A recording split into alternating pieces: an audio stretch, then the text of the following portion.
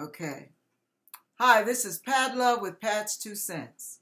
And we are here, God's Remnant, together at God's Church of Love online. So I hope that these words will lift your spirits and encourage you and challenge you. We also have a lot of testimonies that we shared right before this, and that will be coming up right after the word. So stay tuned, you guys. God bless you as you hear the word. We are going to read, starting at verse 1. For as much then as Christ hath suffered for us in the flesh, arm yourselves likewise with the same mind. For he that hath suffered in the flesh has ceased from sin. Ceased from sin. That he no longer should live the rest of his time in the flesh to the lust of men, but to the will of God. For the time past of our life may suffice us to have wrought the will of the Gentiles, when we walked in lasciviousness, lust, excess of wine, revellings, banquetings, and abominable idolatries, wherein they think it strange that ye run not with them to the same excess of riot, speaking evil of you. Who shall give account to him that is ready to judge the quick and the dead? For this cause was the gospel preached also to them that are dead, that they might be judged according to men in the flesh, but live according to God in the spirit. But the end of all things is at hand. Be ye therefore sober and watch unto prayer. And above all things have fervent charity among yourselves, for charity shall cover the multitude of sin. Verse 10, as every man hath received the gift, even so minister the same one to another as good stewards of the manifold grace of God. If any man speak, let him speak as the oracles of God. If any man minister, let him do it as of the ability which God giveth, that God in all things may be glorified through Jesus Christ, to whom be praise and dominion forever and ever. Amen. I got to read these next two only because with gifts comes challenges. New levels, new devils. Beloved, think it not strange concerning the fiery trial which is to try you, as though some strange thing happened unto you. But rejoice, inasmuch as ye are partakers of Christ's sufferings, that when his glory shall be revealed, ye may be glad also with exceeding joy. If ye be reproached for the name of Christ, happy are ye, for the Spirit of glory and of God resteth upon you. On their part he is evil spoken of, but on your part he is glorified. All right, stopping right there. Now listen, I said all that because I included it. Because God is preparing us. He is equipping us to be used by his hand. He wants a heavy anointing on us. He wants us to be clean vessels. He wants us to be strong because life comes with challenges. Life comes with obstacles. Life comes with demonic attacks. Life comes with setbacks. Life comes with hurt feelings and all of the above, including a whole lot that I don't have time to mention, will challenge your faith.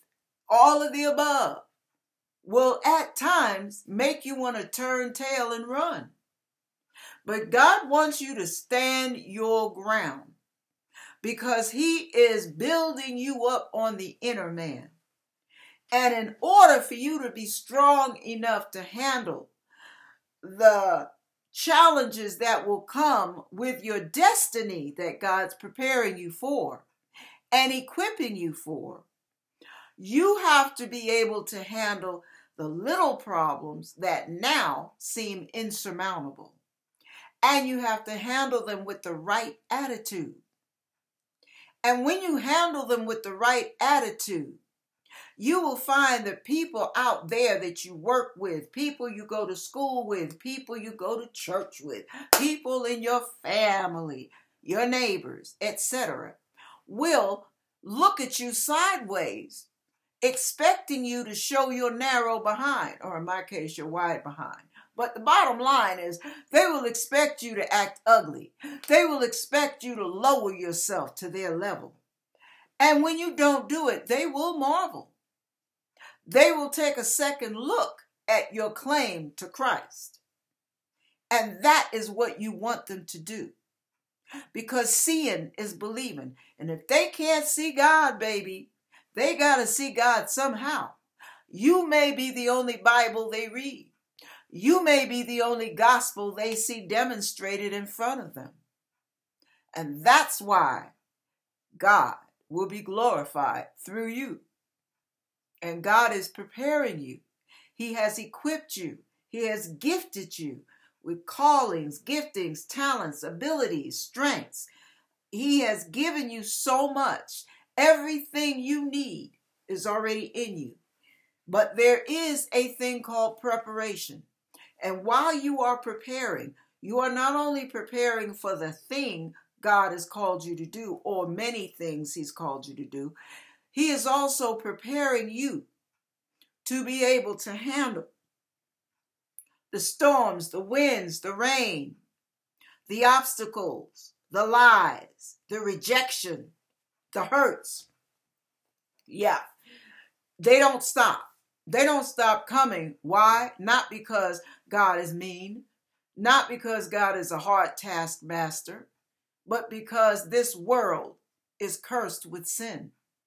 And because it is sin, full of sin, and man is born in sin and shapen in iniquity, things go wrong. Things go bump in the night. Things scare you, intimidate you, hurt you, frustrate you, make you angry. Things happen. Life happens. Now, what you do with it, this determines how soon you get to your destiny or how slow your progress is, if any. You see what I'm saying? So when you know that your progress seems to be going extremely slow, then you have to go to God and say, Lord, show up, show me the Holy Spirit mirror, and let me see if I'm handling things in a way that does not please you. Because I don't want this to drag out any longer than necessary.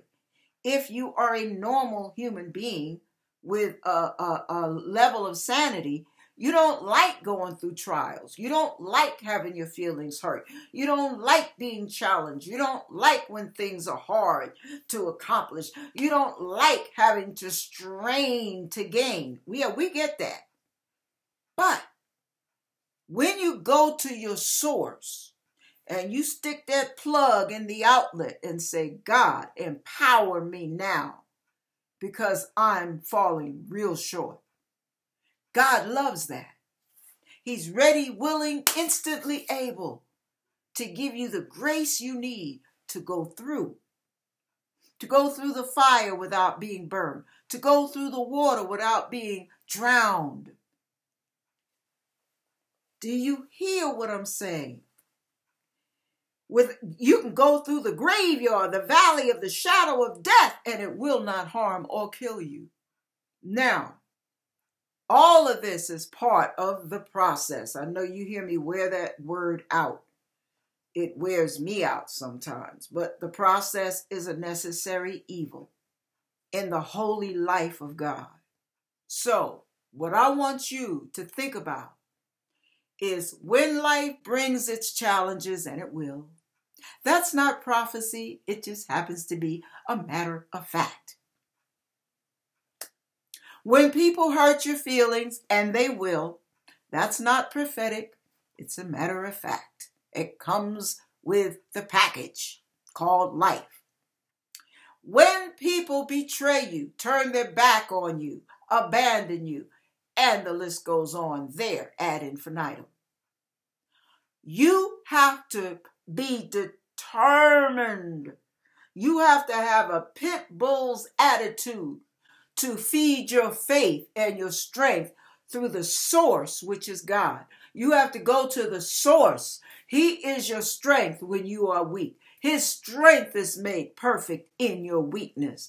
He has the grace for you to love when your flesh wants you to hate. He has the power for you to take authority when you want to be intimidated, run and turn tail and escape. He will teach you and make you and strengthen you to stand. And when you've done all to stand, you will stand with your loins girt about with truth. You will be fortified. You will be strengthened. You will be filled with faith, hope, and determination that comes only from the Holy Spirit. So knowing that, keep your eyes focused on the finish line for you right now. Your finish line, we're not talking about heaven. We're not talking about escaping hell. We're dealing with what's happening right here in the land of the living, in this sinful and perverse generation. What you have to do is focus on your finish line. What is your finish line? The next level. The next level that takes you to your destiny. You have to run from here to there. And you have to jump hurdles, and you have to run around detours, and you have to be delayed and hindered and stopped, and you have to deal with all of that to the best of your ability, or shall I say, to the best of God's ability. With the right attitude, with love, with mercy, with forgiveness, kindness, patience, temperance, self-control. And when you're able to do all that, your reward comes more quickly. They come closer together. When you are more determined to handle things in your flesh, what you end up doing is you have opened the door. You have unlocked the door that God had locked. And the demons can come and floods and hordes and swarms of demons can come in and jack your stuff up. So you don't want to do that. You have to keeping the right attitude is not for them. Keeping the right attitude is not for them. Keeping the right attitude is not so you can get more money. Keeping the right attitude, staying close to God, staying prayerful, forgiving when you want to kick butt, forgiving instead, praying when you want to cuss somebody out. All of that adds to your character. It adds to your spiritual muscle that Rashad mentioned earlier in his testimony. It adds to your character building, to your ability to love God's way, the agape way rather than the human way. I like you because you like me. I love you because you love me. You scratch my back, I scratch your back. That's human. You jack me up, I jack you up. That's human. God, you stab me in the back, I will still be a blessing to you if I see you in need. You tell a lie on me, I will still forgive you, even though you could care less how it hurt me. See, that's God. God has a whole new level. He says, my ways are above your ways. My thoughts above your thoughts. We can't fathom until we start walking in him, until we start reading his word, till we are filled with his Holy Spirit and we surround ourselves with the people of God. And we pray, pray, pray. And we obey, obey, obey. Trust and obey. For there's no other way to be happy in Jesus but to trust and obey. You've got to trust that his righteousness will get you there quicker than your sly, slick, and evil scheming. You got to trust that truth in God will get you there quicker than your lies. Yeah. You've got to trust and obey. And when you do that, every step of the way, and yes, we all trip over our own feet at times, and we blow it, and something flies out of our mouth, or an attitude flies out of left field, but we get that in check real quick. Yes, we all fall short of the glory of God, but we don't live on Short Street, do we? No. We get it together, straighten ourselves up real quick. Forgive me, Lord. I may not be sorry. I meant what I said, but Lord, forgive me. And help me to ask them to forgive me as well. Even though they were wrong and they got on my nerves and they caused me to do it, I still made the choice to do it, and that was not the way you would have handled it. So help me go to them and make it right. All of that is part of growth, messing up and cleaning up your own mess. So, not blaming everybody else, taking responsibility for your own action. See, God is looking for leaders. Are you a leader or are you a follower? If you're a leader, you have to take the reins, baby. If you can't control your own spirit, your own mouth, your own attitude, how is God going to have you lead anything or anybody else? All right. Now, so I hope that you get how we are to prepare and how we are to stay in God's face and humble yourselves in the sight of the Lord. He will raise you up. Promotion cometh from God, not from you, not from all your conniving and scheming. It comes from God, not through manipulation. Only what you do for God will last. Now, I ask you, are you willing to take it on the chin so that God can take you all the way in? God bless you. God keep you. God cause his face to shine upon you and give you peace in the name of Jesus.